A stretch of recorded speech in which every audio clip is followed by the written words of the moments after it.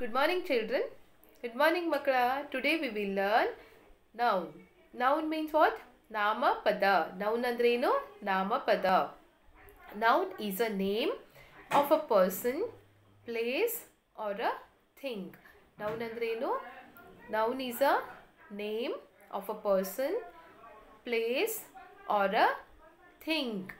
ಅಂದರೆ ಒಬ್ಬ ಮನುಷ್ಯನ ಹೆಸರಾಗಲಿ ಅಥವಾ ವಸ್ತುವಿಗೆ ಹೆಸರಾಗಲಿ ಅಥವಾ ಒಂದು ಸ್ಥಳದ ಹೆಸರನ್ನು ನಾವೇನು ಕರಿತೀವಿ, ಅದಕ್ಕೆ ಒಂದು ಹೆಸರಿಟ್ಟು ಕರಿತೀವಲ್ಲ, ಅದನ್ನು ನಾಮಪದ. ಅಥವಾ ನಾವೇನು ಆಗಬೇಕಾಗತ್ತೆ, ಅದು ಇದು ಅಂತ ಅನ್ಬೇಕಾಗತ್ತೆ. ಅದ್ರ ಬದಲು ರಾಜು, ರಾಹುಲ್, ಸಾತ್ವಿಕ್, ಸಾಕ್ಷಿ ಹೀಗೆ ಹೆಸರಿಡೋದು ಕರೆದಾಗ ಅದು ನಾಮಪದ. ಅಂದರೆ ಆ ಮನುಷ್ಯನ ಗುರುತಿಸೋದಕ್ಕೆ ಬಳಸುವಂತಹ ಪದ, ಅದು ನಾಮಪದ. ಈಗ ಒಂದು ವಸ್ತುಗೆ ನಾವೇನು ಇದನ್ನು ಚಾರ್ಜರ್ ಅಂತ ಕರಿತೀವಿ. ಚಾರ್ಜರ್ ಕೊಡು ಅಂತ ಇದಕ್ಕೆ ಒಂದು ಹೆಸರು ಏನು? ಚಾರ್ಜರ್. ಅದನ್ನು ಬಿಟ್ಟು ನಾವು ಅದನ್ನು ಕೊಡು ಅಂದರೆ ಏನಂತ ಅರ್ಥ ಮಾಡ್ಕೋಬೇಕು. ಅದಕ್ಕೆ ಇದನ್ನು ನಾವೇನಂತ ಕರಿತೀವಿ, ಏನಂತ ಹೆಸರಿಟ್ಟು ಕರಿತೀವಿ? Charger. What we call it? Charger. So if we call it with a name, give me a charger, then the opposite person will understand and they will give the charger to us. If we say give me that thing, what should they give? So we use the noun to point the things, person or the place. Okay, understood? Example for that is Raju, Sakshi, notebook, charger, and then mobile phone. Mobile phone is also a thing, right?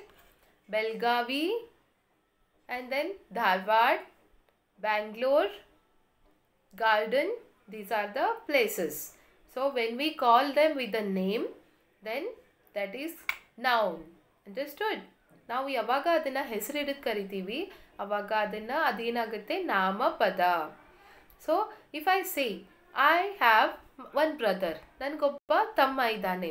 If someone ask me what is his name, ಅವನ ಹೆಸರು ಏನು ಅಂತ ಕೇಳಿದಾಗ ಅವನು ತಮ್ಮ. If we say only my brother, then nobody can recognise, ಯಾರಿಗೂ ಗೊತ್ತಾಗಲ್ಲ ಏನು ಅಂತ. If I tell my brothers name is Ravi, then every one will understand, S, Ma'am's brother's name is Ravi. So Ravi is, what is Ravi? Ravi is noun. Ravi is a naming word. Ravi ಅನ್ನೋದೇನು? ನಾಮಪದ. ಆ ರವಿ ಅನ್ನೋದ್ರಿಂದ ನನ್ನ ತಮ್ಮನ್ನ ಗುರುತಿಸೋದಕ್ಕೆ ಸಾಧ್ಯ ಆಗುತ್ತೆ ಅಲ್ವಾ? Okay, same thing. ಅದೇ ರೀತಿ if I say I am going to my native, ನಾನು ನಮ್ಮ ಊರಿಗೆ ಹೋಗ್ತಾ ಇದ್ದೀನಿ. Which is if your friend ask you, ಅಥವಾ ನನ್ನ ಫ್ರೆಂಡ್ಸ್ ನನ್ನನ್ನು ಕೇಳಿದರು, what will I say? I am going to my village, ನಾನು ನಮ್ಮ ಊರಿಗೆ ಹೋಗ್ತಾ ಇದ್ದೀನಿ. What is your village name ಅಂತ ಕೇಳಿದಾಗ ಇಫ್ ದೇ ಆಸ್ಕ್ ಮೀ ನಿಮ್ಮ ಊರಿನ ಹೆಸರೇನು, I have to tell them, right? My village name is ಬಾದಾಮಿ, ನಮ್ಮ ಊರಿನ ಹೆಸರು ಬಾದಾಮಿ. If I tell them, then they will understand that ma'am is going to Badami. When I tell them my village name, they will understand ma'am is going to Badami. ನಾನು ಅವ್ರಿಗೆ ನಮ್ಮ ಊರ ಹೆಸರು ಬಾದಾಮಿ ಅಂತ ಹೇಳಿದಾಗ ಅವ್ರಿಗೆ ಏನಾಗುತ್ತೆ?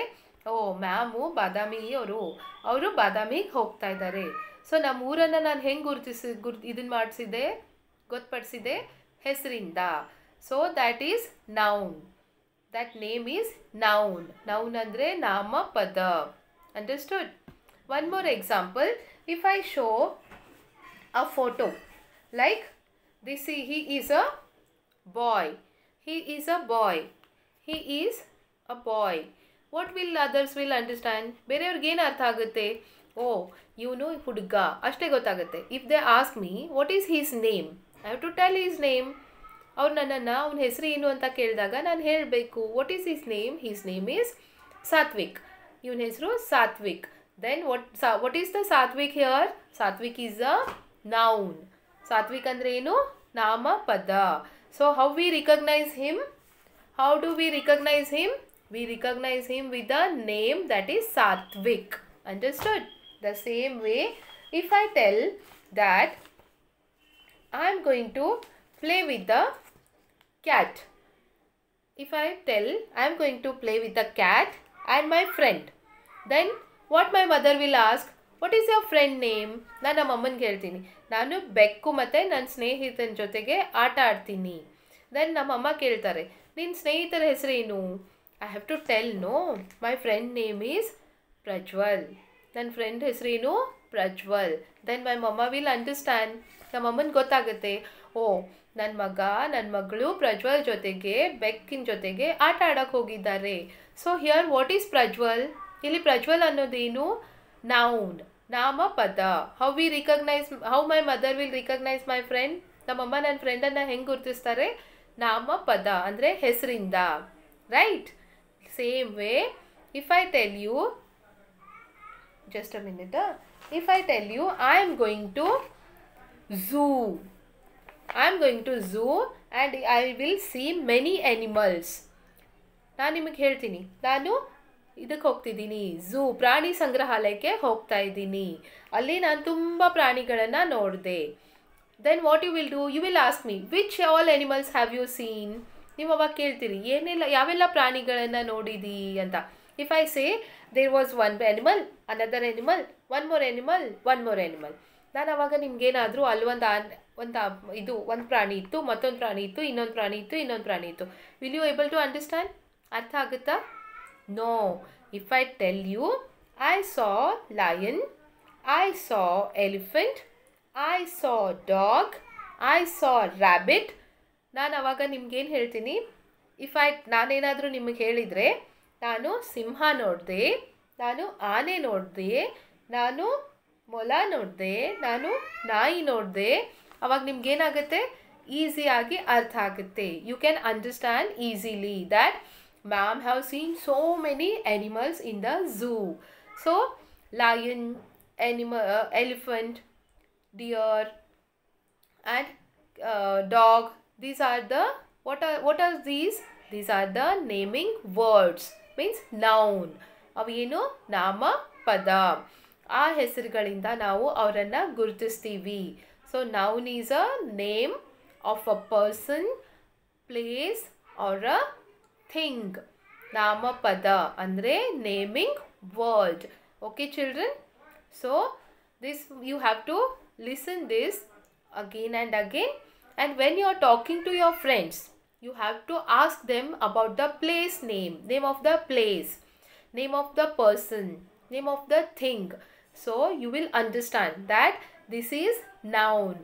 when you ask them you will understand. ನೀವು ಯಾವಾಗ ಅವರನ್ನು ಕೇಳ್ತೀರಿ, ಓಕೆ ನೀನು ಯಾವ ಊರಿಗೆ ಹೋಗ್ತಾ ಇದೀಯಾ, ಆ ವಸ್ತುವಿನ ಹೆಸರೇನು, ನಿಮ್ಮ ನಿಮ್ಮ ಪಕ್ಕದ ಮನೆ ಹುಡುಗನ ಹೆಸರೇನು, ಹುಡುಗಿ ಹೆಸರೇನು, ನಿಮ್ಮ ಅಕ್ಕನ ಹೆಸರೇನು ಅಂದಾಗ ನಿಮ್ಗೆ ಗೊತ್ತಾಗುತ್ತೆ, ಓ ಆ ಹೆಸರು ಅಂದರೆ ಅದು ನೌನ್, ಅಂದರೆ ನಾಮಪದ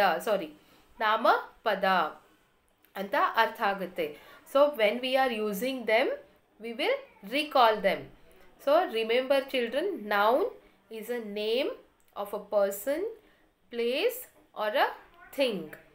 We also call it as naming word.